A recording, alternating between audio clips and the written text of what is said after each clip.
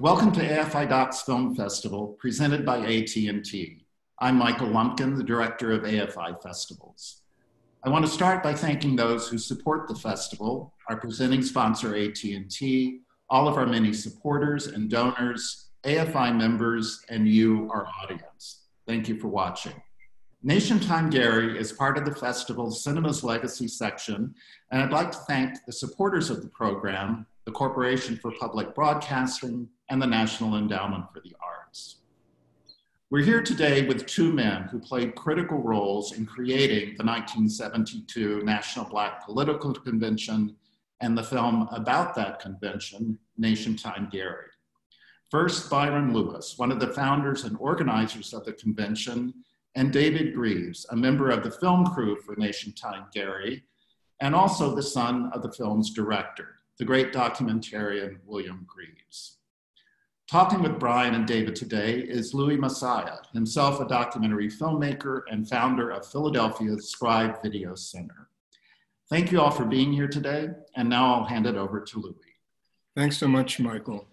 The first time I saw this film, NATIONTIME Gary, in its entirety, was really earlier this year at Princeton. Where they had an extraordinary exhibition honoring William Greaves. And my feeling on seeing that film as a documentary filmmaker is that this is the film that documentary filmmakers are really, that they live for. A film when you are called by your community to document moment, to document struggle. It is a documentation, and it is also history. It's a very important work. I really want to know how this film came about. And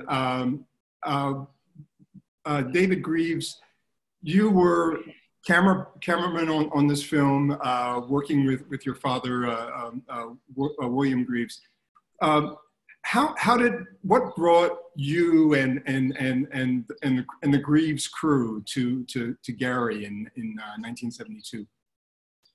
Well, at that point, Mama Amiri Baraka had come by the office with his entourage of folks, and they and my father were speaking about it and how it could happen, and So that's how it started. And of course, there was always my father said, well, how much is this going to cost? And I told him, he said, oh no, it will never cost that much. So and of course we weren't paid that much, but it was one of those things where we're going to do it. It doesn't matter what it costs, So that's how we just came into it. Baraka came by, spoke with Dad. And we were on board. There was nothing else to talk about. How the monies involved were not important. The thing was that we were going to go out there and we were going to do it. And Byron Lewis, at some other context. So how did the 1972 Black Political Convention come about? What were the origins? You're in the film, and you're also one of the people that made the convention happen. What started things off? Racism. That's what brought the film about. But actually, I had met Imamu, which is what I call Leroy Jones, because he was actually, from a cultural point of view, he was a writer, he was a poet, but he was also deeply concerned about the Black experience in the United States. Mm-hmm. And I met him in downtown where all the non-working talent was in Greenwich Village, and he was a playwright. And one day he said, Byron, you were born in Newark, right? I said, yes. He said, well, I would like you to have a discussion with me and some other people.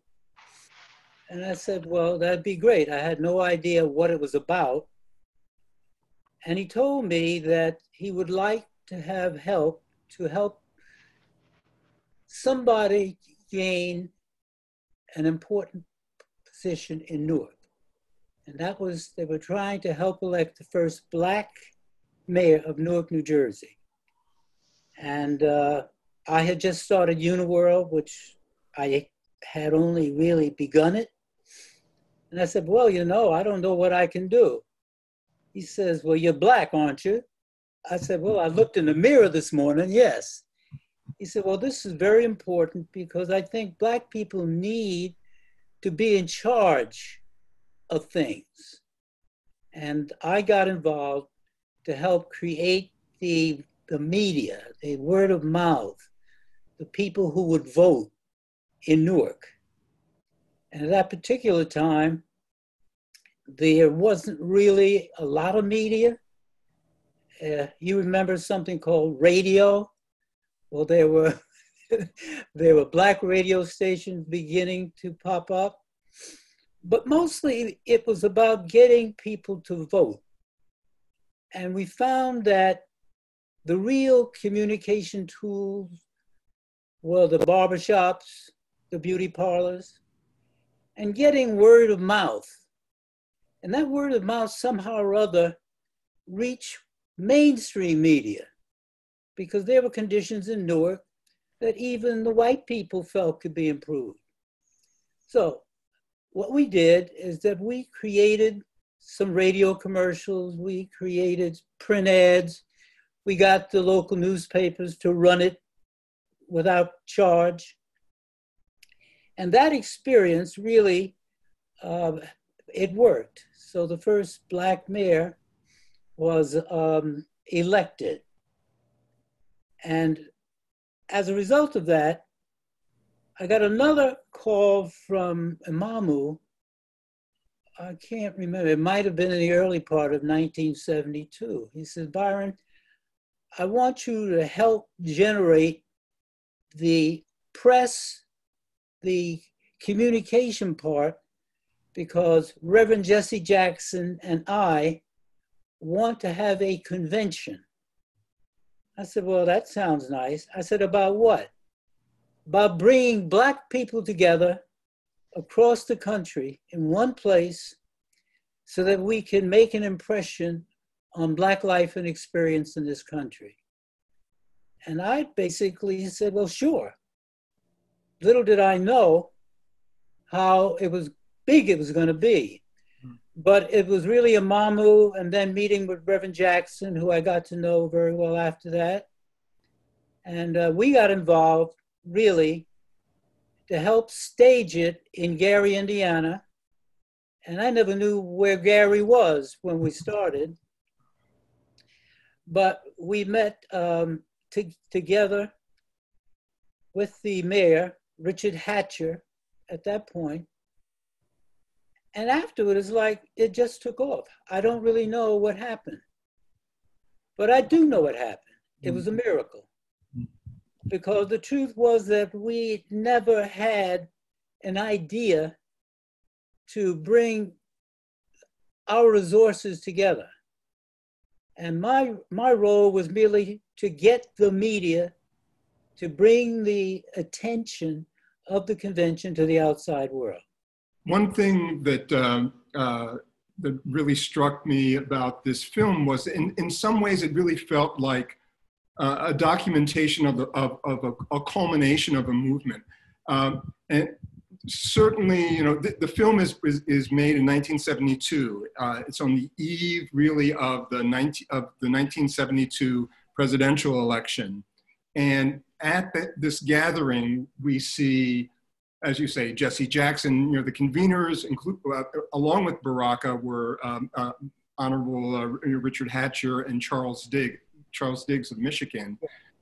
But you have Betty Shabazz, you have Coretta Scott King, you have Queen Mother Moore, you have people from all varieties of sort of Black struggle. Were either of you involved in any of the earlier really gatherings? I know there was a meeting in Newark, a preparatory meeting in Newark, and I know there was one in Philadelphia with the Congress of African People. Were either of you involved in any of that, or had you heard about these earlier meetings that led to Gary in 72? I heard there were a lot of meetings going on all over the country. Yeah. And I was going to say, well, how are we going to do it? Mm-hmm. That conversation never came up because actually Amamu and Jesse, we have networks, you know, and I guess that's the other thing. Mm-hmm. How all of those people were in Gary, Indiana was a surprise and a mystery to me. Mm-hmm. So I don't recall really knowing about all the other things that were going on. And certainly the involvement of Richard Hatcher, who had just been, was really the first mayor of a major city. I mean, he was elected maybe a day before Carl Stokes was in Cleveland. And in Newark had been I think one of the first black mayors. And Newark was Gibson was a little bit after that, but it was Stokes. And the reason I know this is that I know this as kind of like I worked on the Eyes on the Prize series, which is how I first met this film. I never got to see the entire film, but there were excerpts of NATIONTIME Gary in a film that was directed by Sam Pollard called Ink on a Shuffle No More, in the second series of Eyes on the Prize. And while we were in production, I had a chance to see some of the footage, but not the full film that's just been released. A question for David Greaves. So what do you think brought Baraka to William Greaves' doorstep? Who was William Greaves in 1972? Why was he why would he have been the person to go to? Well, Dad had been working on a lot of films, obviously, up in Canada, and had gotten his sort of cut his teeth up there at the National Film Board of Canada, and worked his way up from someone who had sort of cleaned the editing room to becoming their senior editor. And then he also began to direct films for them as well. So he had a reputation when he came down from Canada. He worked for the United States Information Agency, and then did a lot of films for HEW, Health, Education, and Welfare. So I guess he was the go-to guy only because he was the one who was able to do all these films, and he was just very, very, how do I put it, aggressive and organized in terms of getting films to do. You know, he was, so I guess his name was out there. And now this film was, and I think there was a Black Journal, of course, in 69 when he won the Emmy, excuse me. And I'm sure that as I think about it, that's probably the thing that they said, hey, why don't we get him to do it? And from that point on, my role really was just to, budget, the crew, the film, all the background stuff that was done. And he handled obviously all of the intellectual input for the film. Wow. And are there any moments during the filming that really come to mind? I'm thinking about that extraordinary speech that Jesse Jackson gives. Oh, yes. The NATIONTIME refrain. Do you remember how that happened? Oh, yeah. Well, when Jesse gave that speech, he was really at sort of the height of his rhetorical powers. And he gave such a speech that there was no work that could be done after he finished speaking. The place just erupted. And the moment for me was that I was watching it from my camera up top, and I saw my father filming all these reactions, and he was swish panning and zooming in. And then when I got into the editing room, I went through all the footage, and I said, and then when he came in, he was viewing it, I said, Dad, I cannot find this camera. I can't find that roll of film. And he said, there wasn't any film in the camera. I said, no film. I said, what were you doing? He said, it was such a great shot, I didn't want to miss it. So that moment stood out. And then, as you say, Richard Roundtree, when he walked out on the stage to that music, the young ladies in the audience went crazy. It was just amazing, and it was just a wonderful, wonderful experience. And the people, the other artists involved with the production, with Harry Belafonte and Sidney Poitier. So when did you reach out to them, and how did they become involved in the production? Sure. Well, of course, they were personal friends of my father. They had been in the national, the American Negro Theater together. So they were like old friends. So I guess, Frank, how they became involved was probably, hey, Sidney, you know, could you do this narration, that kind of thing. I don't think it was more than that from his standpoint. It was probably a matter of just making a couple of phone calls, and they said, yeah. And they may have been speaking with Baraka as well before that. But in terms of any narration that they did or anything like that, that would have been him just calling up and saying, hey, Harry, Sidney, could you do this for me? And that was that. And I have to say, the writing, which is Bill Greaves' writing, is Yes. an extraordinarily well written. It's a lyrical narration. Mm-hmm. Byron Lewis, so you have this the Greaves film crew, but you also have, you know, journalists, media people from all over the world. Number one, how did you get the word out, and then how did you manage it, you know, once everybody came? Well, it was no genius on my part. I'd like to add one thing. Yeah. How your father's involved. The Black community is very small. Yeah. The Black creative community was almost non-existent. Everybody knew everybody else. I think Amamu, it wasn't like, oh, can we get him? He was the one that we all knew. I knew him. And in those days, the fact they were Black filmmakers was a unique thing. My career began in Harlem. And everybody, we were the tail end of the Renaissance. But all of the Black creative people knew each other. Sure. And I was also impressed that you did have Harry and Sidney. And the writing and the tie-in was really beautiful. But the real reason is, it wasn't that somebody said, oh, let's just try and get your father. Yes. It was a given. That's right. It was a given. And the other thing is that everybody's interest in those days was the same, because everybody had their own issues. Nobody was working, including me. But what I loved when I sort of began was the relationship that Black people have with each other.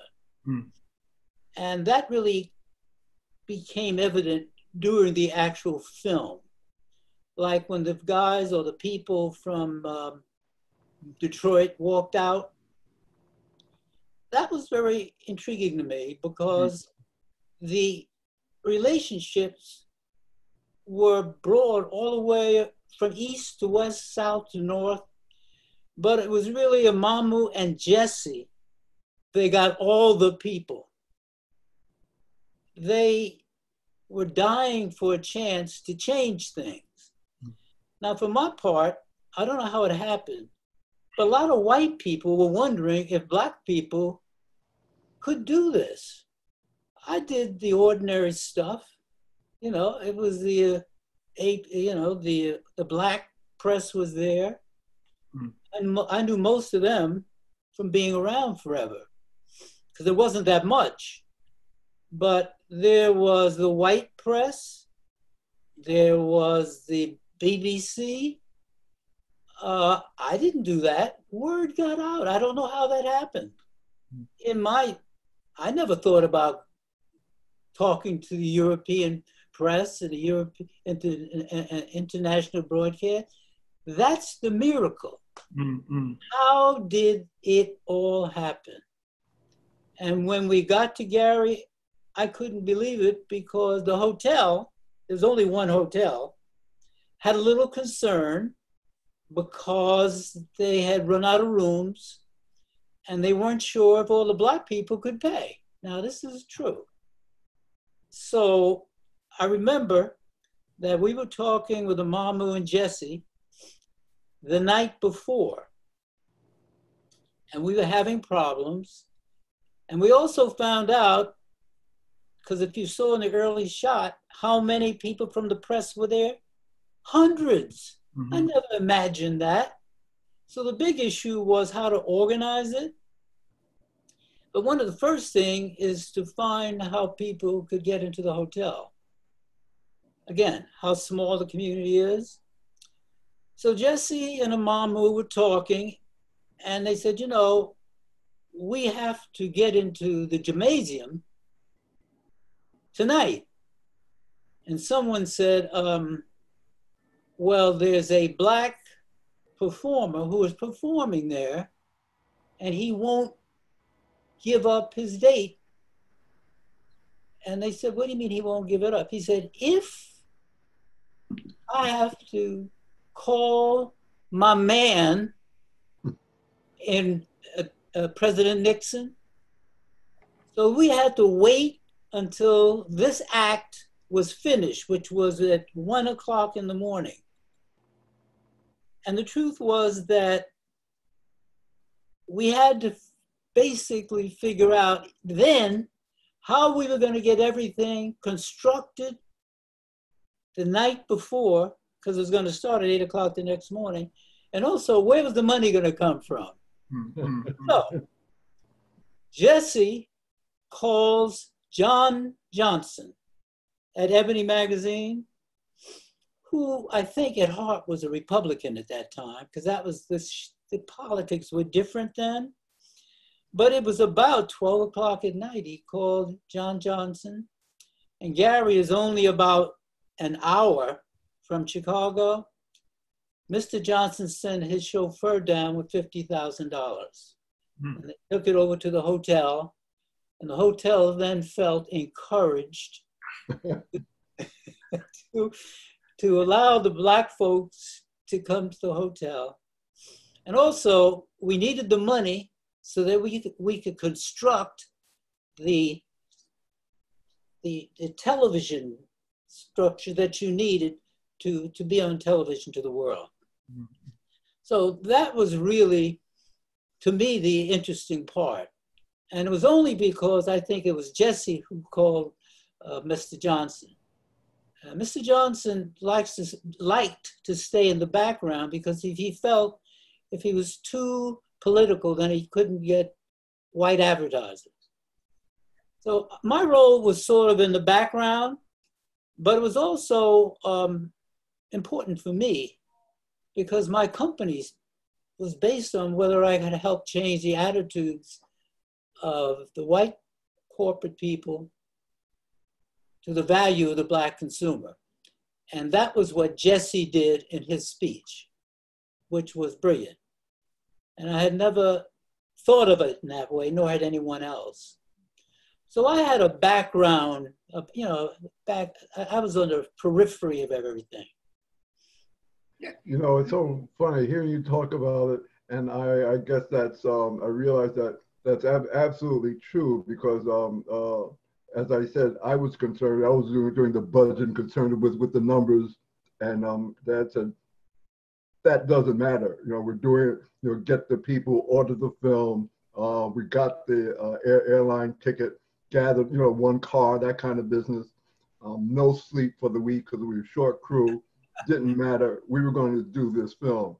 And so you're absolutely correct. That's what had happened. I'm gonna be a nosy filmmaker for a second. So who paid for the airfare to get the crew of, I don't know, 4 or 5 people from New York? Who put up the money? Who was this? Yeah. Well, honestly, I don't know. I'll be honest with you, I don't know. I know wanted to get paid, I'm sure. But yeah, I do know that when I said, gee, Dad, this is going to cost like $35,000. No, it won't cost that much. It won't cost that much. We're doing it. Stop bothering me about that. Well, this is a racist statement, but maybe somebody hit the number. That's yeah, probably. I know we didn't hit the number, but somebody did. But there was some advanced money there. Don't get me wrong, but it was not nearly what was needed to do the film. Not only that, Harry and Sidney, they didn't charge for that. It was that type of thing, you know. There's one segment in this film that I need to know more about. The footage with Queen Mother Moore. Oh yes. Who shot that? That is the most extraordinary exchange when she's talking about reparations. Who was responsible? Who shot that? I don't remember who shot it. I think I recorded it. Okay. Because, so I think I was on the recorder. Could have been Dad on the camera, probably. Right. If a matter of fact, it probably was. But yeah, Queen. That was my first introduction, really, to Queen Mother Moore, and her call for reparations. And everybody else knew who she was, and she was like a flame, and everybody came around, you know, to see her. So yeah, it was her, and there was just so much life there in the hotel lobby. Hotel lobby, that there was meetings and talkings and old friends coming together and interviews. So in the lobby itself, there was a lot of action before we even got to the location for the film itself. Well, I can tell you about the press. They paid. The white people paid. It was what you do. If you want to cover something of importance, yeah, it would be interesting to know. But people paid. And I must say, if you saw our audience, which thanks to you guys, because your father had free reign. I never told him what to do.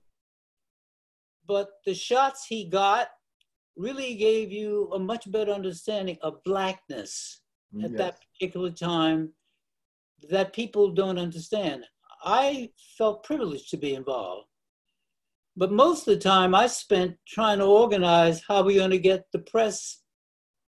And they had a lot of friction from the Black experience, because once you realize that we had the press, television, radio from all over the world, we had to manage how to get it down into that gymnasium the next day. But they paid. People got, I'm sure the people that came from Alabama and Mississippi, they found a way to get there. And so I guess that's the other miracle. But I never saw so many press people in my life before or after it. It was the question of whether it's sort of like today. That's what we're going through now. Right. Suddenly you got white people who feel different. And what I was impressed is how many, the press was mostly white, as you remember, in Gary. So it seems so fitting that you're doing this at this particular time, given what's going on as we speak. That example of unity that Gary represents, you're absolutely right, Mr. Lewis. I mean, it resonates with this moment, this necessity for unity. Yeah, one question. What is the 2020 legacy of Gary? I mean, of the convention. How do we see those efforts for unity? How has that, what happened there? And also, it was more than just a gathering. They really came up with a platform and really a whole program. How is that? In what ways has that sort of carried through in time? What do we see? What do we have to see? What do we have to show for it? That's an interesting question. For me, it was the fact that you have to have white people in the equation, okay? Because we had no real national Black media. The truth also is that when white people begin to get involved, it means that you have crossed over to where decisions can be made. We really had a wonderful spirit. And the question is, what was the result, you're asking, Louis? What was the result of the convention? That's an interesting question. Mm-hmm. I just think, actually, to me, suddenly there were more Blacks who were mayor of the major cities, right, which was the immediate. So it's like Los Angeles, and then Willie Brown, and in San Francisco, and certainly Newark, Chicago, Atlanta. I mean, you had mayors who suddenly, you know, who were not the major population in any of the city, but you began to see Black people in decision-making positions. Now, whether they all came together is another matter, but I do think it brought the idea of taking political leadership into your own hands. And I also think that I can tell you that it was really, Jesse Jackson was born in that convention. Mm-hmm. That Jesse's speech was the most dramatic and powerful sermon I have ever heard. But I got to know him much better after that. And Jesse started Operation Push as a result of that.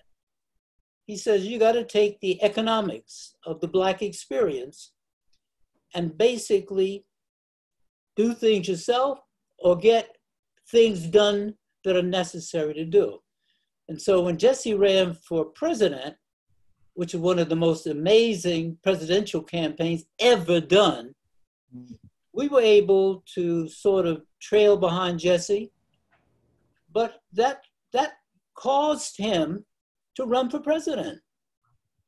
Gary, that is what I think. And ultimately, yeah, the Obamas. And Mr. Greaves, so I've gotten the time mark. Any final words? What's the impact of the film NATIONTIME? What does it mean to have it released in 2020? Oh, I think it shows that Black folks have been thinking about these things and working on these things and wanting to come together around these elements, and and to hear those kinds of very progressive statements. At that time, people think that Black folks were very quiet or not really political in that way. But this was a full convention with the signs and the energy and everybody and the caucusing back and forth. It was the thing was that it was just a real convention of black folks coming together and making decisions, and that people see it now and they say, I've heard this a number of times, gee, I didn't know that kind of thing was happening back then. I thought it was just the marching in the street. I didn't know about, coming together, those kind of strategizing sessions. And Mr. Lewis is right about the Jackson speech. We only could have some of it in there, but as I said, when he finished that talk, no work could be done. The thing was, place went it went crazy, just erupted. It just erupted because he brought in everybody, as he said, Black Republicans, Black doctors, Black this, Black that. He just brought everybody in, and everybody, I think, resonated. It resonated with everyone that he included the whole spectrum of Black people, and that we all had to come together, as he says. The common denominator. Yeah. He was your blackness, and that's what he that's I think is what he brought, and that's what made it really for me so powerful. Wow. Well, I think what I was impressed with was your father. Mm-hmm. Because the truth is, he was able to get inside of all of the activities that were going on. And I have to tell you, there was so much going on, you wouldn't believe it. And it wasn't that it was difficult. It was more than difficult. It was almost impossible. I want to just emphasize something. After that Black talent, who shall be nameless, left, somewhere after 1 o'clock in the morning, they had to reconstruct the gymnasium so that it could handle television. And it had to be, he had to be able to get inside these discussions on the floor. So I think it was your father that made the convention, if you want to know the truth, because we basically were not organized. If you really want to know the truth, we had to get it done the next morning. And the people had to come, and they would, like you said, they all knew each other, they were talking, but it was basically a matter of love. Because, yeah, we knew your father was there, but how he got those shots, how he got inside those conversations, only he could have done it. So funny, that explains why we got so little sleep during that. That's why. You're bringing it back to me now. Do you remember now? Oh yes. It was little sleep. I remember almost going to sleep in the car. Drive. Oh Jesus. yeah, you're right. I think we're going to need to wrap, but wow. So I hope the world, and certainly all of Black America, gets to see this film. It's an extraordinary film for this time and this moment.